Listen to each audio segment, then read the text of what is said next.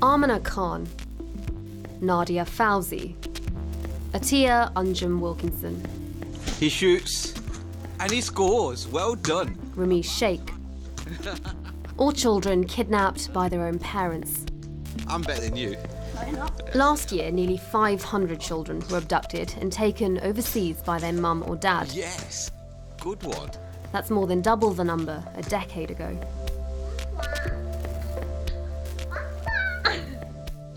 The loss that I'm facing is like a bereavement. I don't have a grave, God forbid, but I haven't got nothing of Amina since the last 4 years, not a letter, nothing. So I'm dealing with a constant bereavement.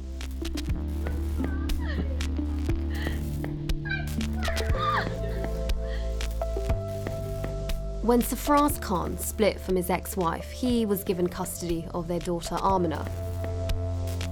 4 years ago, he went to collect her from her mum's. She'd been staying there in the holidays, but she wasn't there. He's not seen her since. Amina had school the next day, so her uniform was laid out ready. This is Amina's room, and It's still ready, something of a shrine, alongside books, party invitations and schoolwork, dated all the way up to her going missing. if she comes home and she asks questions about where I had been, I'll say I was waiting for her, and I want to know that I never stopped thinking about her.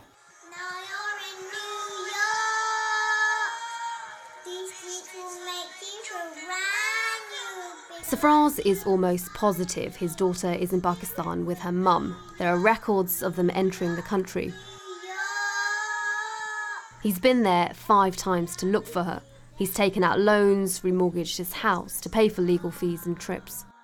What went through your mind when you realised that she had been abducted and taken out of the country? Panic, you know, just panic, worry, anxiety. You know, you want to hold your child, but she's just that feeling of helplessness. You've got an officer who's calm and cool. I'm sorry, you know, your child's gone out of the country. We're going to get more information. Even if they could track down Amina, Pakistan hasn't signed up to the 1980 Hague Convention, an international agreement on the quick return of children, which means there's no system in place to get Amina back. You transfer your case from the county court to the High Court because the child's been abducted out of the jurisdiction of England and Wales. But then as soon as these orders have been issued, that's it. Here's an order that says that your child must be returned to the UK. Here's an order against the family members or the mother to say return or provide information, and that's it. Go ahead and go to Pakistan, find your child, and then let us know when you found her. But other than that point, we can't offer any more assistance. What's it been like being the father in this situation? I think as a father it's extremely difficult because you simply don't get the sympathy if you're a mother who's abducted, who's had a child abducted.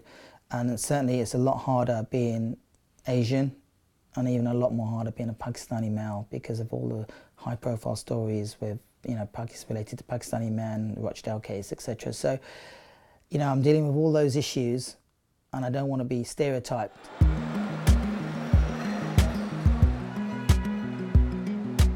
When a child is abducted and taken to a country that hasn't signed up to the Hague Convention, it can take years to get them back. India is among the most common destinations for parents fleeing with a British child. We're on our way to meet a woman I've been speaking to over emails over the last year now. What's different about her is that she's the one who's actually done the abducting. I want to understand what makes someone abduct their own child and how they can justify it. She's agreed to meet me as long as we don't reveal her identity.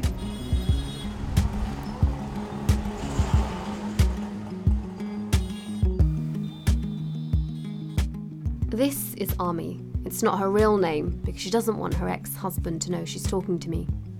Ami married a British Indian man 6 years ago. She says at first he seemed like her perfect match, but things changed when she moved to the UK. We would have 4 to 5 days of good days where my husband would be very loving and caring, and he would tell me that I really like you, and so those 5 days would be really great. And then something very silly happens and he's out. He's a different person altogether. As if he doesn't know that I exist in the same room, it would be like that. There was a lot of isolation he wouldn't talk to me at all. Ami fell pregnant by accident with her son Anish. Is this right? Yeah? I would call my parents and my mom would be crying. She would be asking me, how are you? We haven't heard from you. And we call your husband, he says you're not available. What's happening? Ami eventually left the house, leaving behind a note telling her husband she was going to stay with friends until they could sort things out. I want vegetable biryani. You want vegetable biryani? I exhausted all my energy, all my willpower, my confidence. I was completely broken. And then I called my parents and I said, look, I know that you're not going to have this kind of money right now, but can you please arrange for tickets for myself and my son so we can come there for a while? And then I flew to India the very next day. Were you aware of the consequences of abducting your child? I didn't know the extent. So I knew I was breaking the law and I would have to face the consequences. But what the consequences would it be arrest? Would it be my child being taken away from me? I was not sure. In the eyes of the law, it's very black and white. You have committed a crime. You are a child abductor. Do you accept that? I don't. I don't accept that.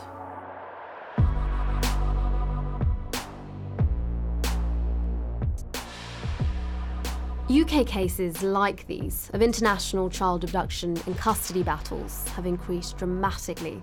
Last year, there were 477. That's more than double the figure in 2005. More worrying for the authorities is that cases involving non-Hague countries have been rising, with Pakistan and India topping the list. It's easy for abducting parents to hide here. More breakups, ease of travel and cross-border relationships are the main reasons given for the rise in cases. Could you send another email for me just to keep chasing it? Was that possible? UK charity Reunite helps parents on both sides of the abduction. And I think that if we look at last year's stats... Last year, they got more than 17,000 calls. They want better exit controls and police training to deal with this problem. And unfortunately, a couple of years ago, we had 3 parents, 3 fathers who committed suicide. Even for the abducting parent, again, it's that fear, it's the pain, it's the uncertainty, it's the threat of criminal sanctions. But absolutely the loser is the child.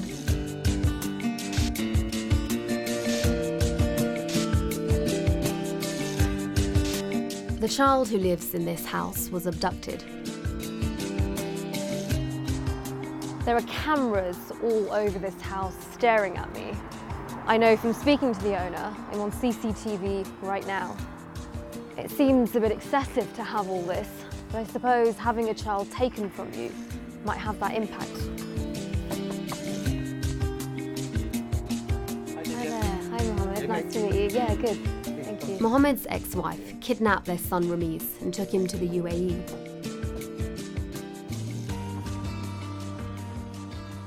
She said she was taking me somewhere, like Butlins or something.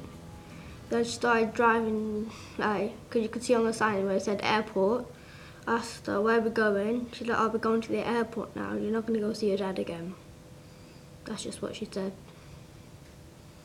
What did you say when she said that? I swore at her.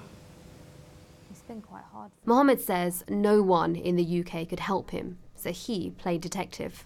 I used any means possible.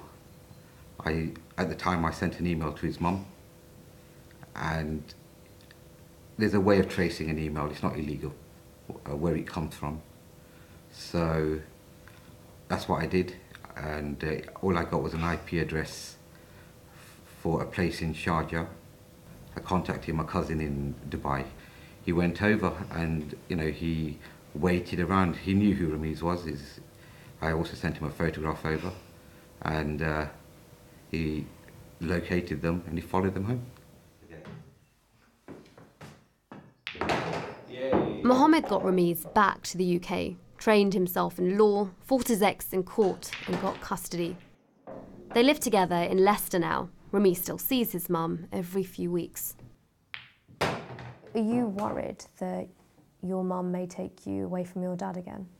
Well, yeah, I am, but if we were going to go like to London or Birmingham or wherever, I'll bring one of my friends with me so she can't take me and one of my mates.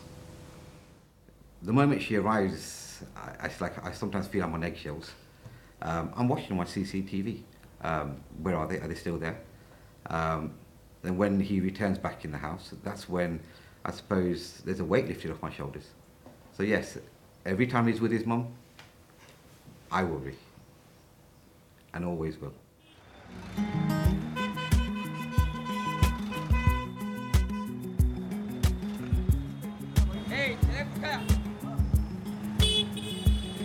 So you can play swing, you can play slide. In Bangalore, Ami, in the eyes of the law, is now a criminal. Go, 1, 2, go. British court orders demand she come back to the UK with her son. Her ex-husband has tracked her down, and now every 2 weeks she has to report to the family courts in India, where she's fighting for custody of Anish. A travel injunction means she's not allowed to leave the country. Your son obviously seems happy, but he's too young to understand what's happened. What will you tell him when he's old enough to understand? I don't think that I have done anything wrong. How will my son take it? It worries me day in, day out. He's growing every day. He comes to me with new questions each day. So there's going to be one day where he'll come and ask me, where's my dad? Or, why did you do this? Wow. Is this how you thought your life would end up? Absolutely not.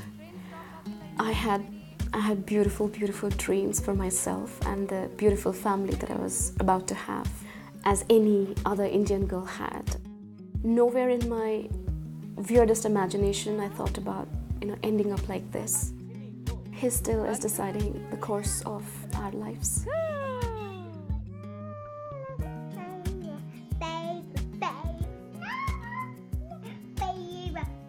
I can imagine I'm going to be returning home, being back here, playing on these swings, playing on the slide, and playing in this garden, So that's my hope.